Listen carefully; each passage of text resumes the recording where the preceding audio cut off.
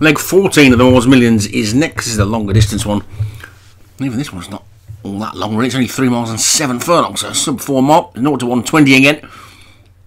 And presumably, the ones in this one can fit into either the 3-5 or the 4-3 final. It's Law Society, Graham Clutterbuck at the top, Avon Pants, David Robertson, Plava Laguna, Padraig Hogan, Triumph Spitfires, Matt Cooper, Nicholas Silva, Martin Edam, Garouse, Padraig Hogan, France or France for Matt Cooper, and Pulsatilla for Alex Cherry. Iron Racing, just a small field as you'd probably expect. They've got quite a few long distance races this week. They get into the first of the 25, they're all safely over it, and Padraig Hogan is top and tail in the field at the moment with Plava Laguna and Garouse. It's Plava Laguna who's got the lead, leading by 2.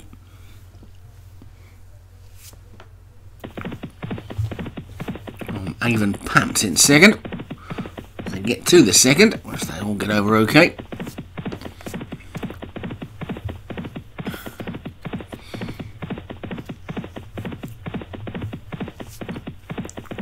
Over number 3, the electric fence is still turned off. Wonder why they only had it on for the hurdlers. Maybe because the hurdle, of course, is close to the electric fence. They want to stop them escaping. I don't know, but you can see it's turned off.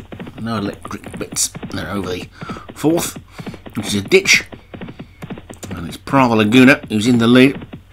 Avon Pants in second. Then France and Triumph Spitfires together. And the Law Society and Pulsatilla. Garouse has made some good ground. And now the only grey in the field, Nicholas Silva, and one or two of you might have expected to see at Aintree this week, he's the back marker.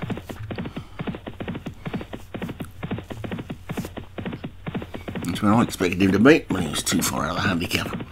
To the 5th, all safely over the 5th. Plava Laguna. And Avon Pants, still the 1-2.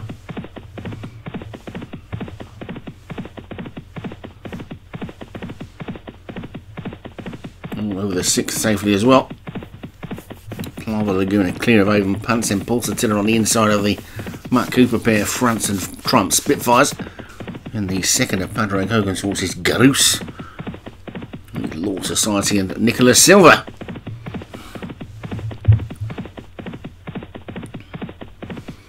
Over the 7th they go. All safely over that one. That'll be the final fence in 2 more circuits time. They've got to go around twice more yet.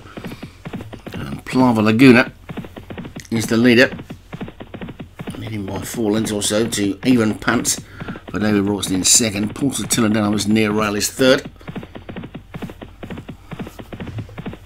With the exception of that leader, there's only 3 lengths between first and last, or second and last. As they go, there's a fall there, it's Triumph Spitfire's gone. So Triumph Spitfires is out. Hopefully for Matt Cooper it's already qualified. It's Plava Laguna in front. Stu was of the opinion a year or two ago that once you'd qualified for the final, you shouldn't be allowed to run in another qualifier. Maybe we'd get more people qualifying because the qualifying spots were being taken up by horses who didn't need them because they'd already qualified. I can see the point of that. But the downside to it is that these sort of races probably only have 3 runners in by now, because I bet quite a few of these are already qualified. Some of the fields would get small, then just about everything would qualify, and what would be the point? Anyway, over the 11th we go. My personal opinion on the Moors Millions is that it needs a bit of a revamp, because it is in a lot of ways the cause of the problems at the Grand National. I saw a comment in the forum today where I think Josh might have thought I was having a pop at him for running his horses in the Grand National. I certainly wasn't having a pop at him for running his horses in the Grand National, nor was I doing it at Leon Van Rensburg either. It's not their fault that their horses are so high in the handicap they put everybody else out. They enter those horses into the league to be their national horses. We know that. I know that Josh does it because he calls them national. So the point I'm always making is that we've got such a fictitious programme. I'm going to put this in a post in the forum so that most people can see it. It's because we've got such a fictitious programme for the 4 mile division. It doesn't actually pan out in real life properly, because it doesn't matter what you think about things and the Grand National. This is why the Grand National in real life now is going to be so different in the future to what it's been in the past, because now it's just another long distance handicap. It's all about speed as much as anything else, and you're going to get class horses. It's not going to be long before you get a horse that wins the Gold Cup and the Grand National in the same season, and it's not going to be long before, heaven forbid this does happen, you get a horse that wins the Grand National first and then goes and wins the Gold Cup later. The fact of the matter is, those 4 mile races in the Grand National in particular, they were for a specific type of horse, and that specific type of horse, although they become everybody's favourites, they've got one thing in common: they are slow, and they are not fast enough very often to win anywhere else or any other races other than 4 miles. Yeah, Red Rum won the Scottish Grand National, but he only did it once, didn't he, when he was 7 or whatever he was. It's in real life, they don't run every week over 4 miles. They don't get the opportunity to get put up to 150, and they run in 3¼ mile handicaps and 3½ mile handicaps where they don't win, they don't go higher in the handicap and all that sort of stuff. So that's the problem, is that in real life you don't get 150, 160 rated horses running over 4 miles, and that's what we've got to do different.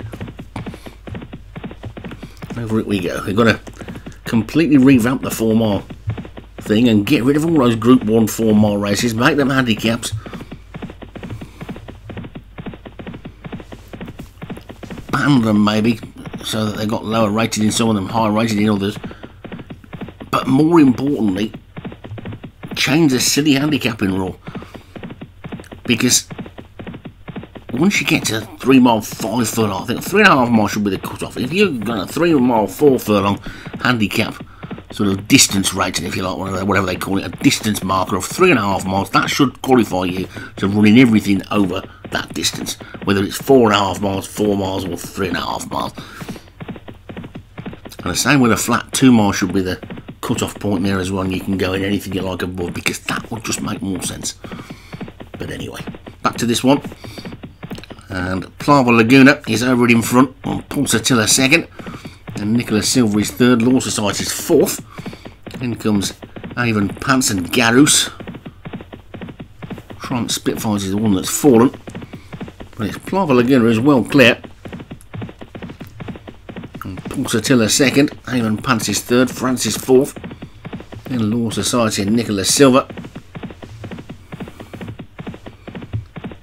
We've got the leader. He's been going so well, and he stood so far off that he gave himself no chance at all and has crashed out. So Plava Laguna is out, and Avon Pants is now the leader with just 2 to get over and 2 furlongs to go. It's Avon Pants from Pulsatilla in France. This is the second last. Then after that comes Law Society and Nicholas Silver. Garus is the back marker. They've got a furlong and a half to go. Heading down towards the final fence. Can David Robertson get some sort of consolation for coming second in yesterday's Grand National by winning this one?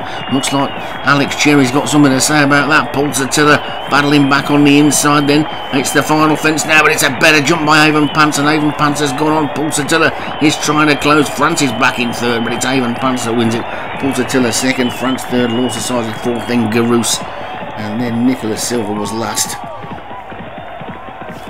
Avon Pants takes it for David Robertson. 2nd was Pulsatilla for Alex Cherry. 3rd was France for Matt Cooper. 4th was Law Society for Graham Clutterbox. And 5th was Garus for Padraig Hogan.